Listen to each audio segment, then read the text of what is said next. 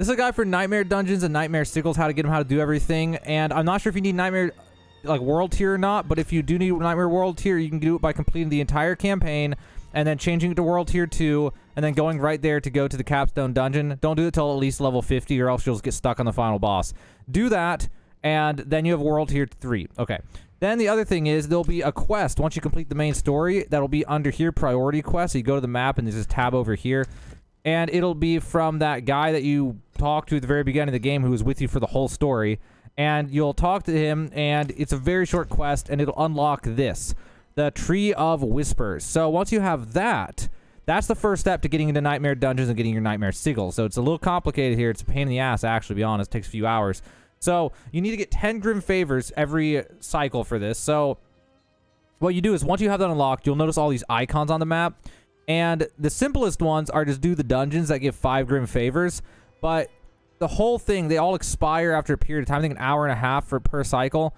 So you can actually get through all of those and then need, like, still have to wait for the next cycle. So then you start knocking out the smaller ones too. But the main thing is you get 10. So you do like 2 dungeons and then go back and turn it in. And it'll give you a cache for like legendary rings or legendary boots or whatever you pick. And then you probably won't get it your first time. So you'll have to go get 10 more. And the other options are you can do these ones that give 1 favor. There's also some that give 3 favor, which are usually, kill enemies till you get like 100 of a resource. By the way, whatever combination of things you do those and come back with another 10 Grim Favors and turn them in again and again and again. Now, in my case, I had to do that 5 times. Now, I don't know if it's set in stone or if it was just really bad luck or really good luck. But either way, you keep doing that, keep doing that, keep doing that. And eventually, one of the caches will have a consumable in it called a Nightmare Sigil. Okay. Then you'll have your Nightmare Sigil. Once you have your first one, you don't want to mess this up. So once you use one of these, it will turn a normal dungeon into a Nightmare dungeon, and then you can go do it. Be careful, though, because once you do that, you better go do it right now, because if you leave game and come back in, it will basically delete it, and you'll have to go do more Tree of Whispers. So your first ones are the most important. But once you've done a 1 or 2 of these, you generally, on average, get 1.5 to 2 Nightmare Sigils for every Nightmare dungeon that you do. So once you get going, then you got a bunch of backed up, and you never have to deal with the stupid Tree of Whispers ever again, which is like a godsend, because that was like the worst part of this. Okay, now for the Nightmare Sigil. So each one of these has a tier. You notice near the top says tier 2. This one's tier 1. This one's tier 6. 1, 4, 6, 5. I'm gonna pop a 6, I guess, because I'm gonna do one, but I'm not gonna do it right now.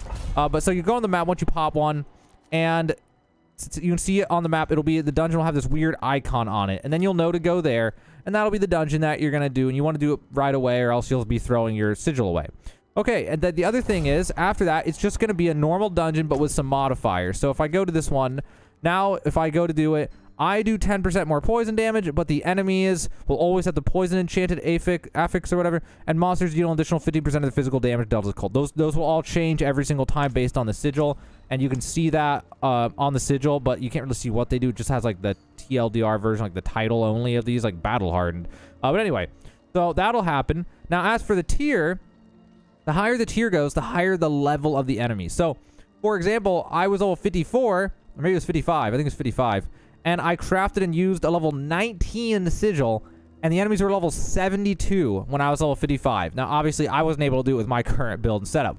But when you're level 100, that will make them, be insanely strong. Actually, I think that the tier is just going to be a set level. So I think if I used a tier 19 when I'm level 72, I think they're just level 72. So, like, they can only go down to your level. But whatever tier it is what level they're going to be. So, like, the highest tier, I think, I saw it on a website. I think it was, like, level 150 something. So, we cap at level 100. But the sigils will cap at level 150 or 170 or something like that. So, you have to be insanely geared to be able to do that at that point. It'll be actually insane. But, so that's how that works. So, make sure you don't use a sigil too far above, or you'll just be throwing it away. Now, as for crafting and stuff, there's the Occultist at Kyovashad. Go to the Occultist. Once you've done 5 Nightmare dungeons, or maybe it was from doing a high enough tier one. I did a tier 5 dungeon as my 5th one by coincidence, so I don't know which one it was. Just do them and just, try to do higher ones or do whatever. But after doing enough or doing a high enough tier one, whichever one, then suddenly these tabs will get unlocked. There will be a quest in here in your priority quests, and you do it, and then just suddenly it's unlocked. Okay, cool. Now you can salvage the sigils, and you can craft them. So you can salvage sigils by going here and then, breaking one down. And depending on what tier it is, it will determine how much, or I don't know if the tier actually matters, come to think of it, for how much dust you get. No, it doesn't. You just get 2 no matter what. So, yeah, you can do that in order to get sigil powder. You can also find sigil powder other ways. I don't even know how, but I had a ton of it before I even got to this point. I think chests and stuff just randomly have sigil powder in them as you're doing things. So, you can take the sigil powder, and you can craft nightmare sigils. And you can go, so tier 3 worlds can only do these ones. Once you have tier 4 unlocked from the level 70 capstone dungeon, which by the way, the level 70 capstone dungeon is right here. Don't do it till you're at least level 70 or else it's going to suck to do it. Once you have that, you can also do the ancestral ones, but you'll need world tier 4 in order to do them, obviously. Now, the higher it goes, the more sigil powder it costs. And to craft a tier 91 to 100 sigil costs 450 sigil powder. Insane. And 50,000 gold, which is like nothing. So those are the ones I think that are like level 150 monsters or something insane like that. So that's how you go through there, craft them. That's how you salvage them, stuff like that. And then the reason you want to do all this, if you're still watching all this, there's still more to this. So the reason that you want to do this is glyphs. So if you go to your Paragon, starting at level 50, you know, you have your board, you have all the stuff you're doing. These glyphs that you put in the glyph sockets that you drag in from right here and put them up there, you can level these up. You can see right here at the top it says level 4, enchanter level 4. What happens is you can't see the XP for it on this screen, which is kind of weird that there's no XP on here. But when you finish a nightmare dungeon, this weird little plant-looking thing, I don't know how to call it, will pop up out of the ground, and then you interact with it, and it will, depending on how high tier the dungeon was, it'll give you a different amount of XP, and then you can pick what glyph you want to level up with that XP. You're going to pick the glyph that you really want, and you're going to go to these nightmare dungeons. You're going to do as high a tier 1 as you can, and you're going to use that XP to level up your glyphs. And in my case, like, I have this one because it makes me do increased non-physical damage, which is just, I just do more damage as a sorceress with that. So I love leveling up this one because it's just making me do more and more and more damage every single time that I level up.